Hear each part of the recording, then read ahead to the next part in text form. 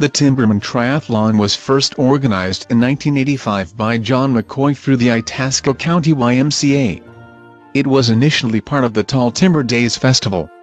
This particular festival is celebrated in behalf of the heritage and importance of the logging camps and forests of Grand Rapids, Minnesota. Athletes who participate in the race have the opportunity to bike and run on a scenic race course over rolling hills and complete the swim course in a quiet bay. Siseebakwet Lake is a deep lake known for its color, clarity, and sugar sand beaches. There is plenty of forests and wildlife that surround the area. 6 years after the first Timberman Triathlon, the focus of the race changed under the direction of Sue Herboldt. She put together a successful committee to intensify the race.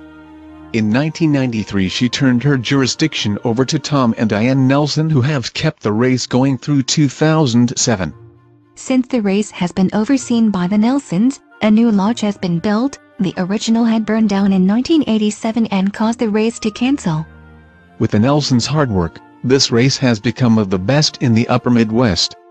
The Timberman Triathlon was voted Race of the Year in 2000 and 2002.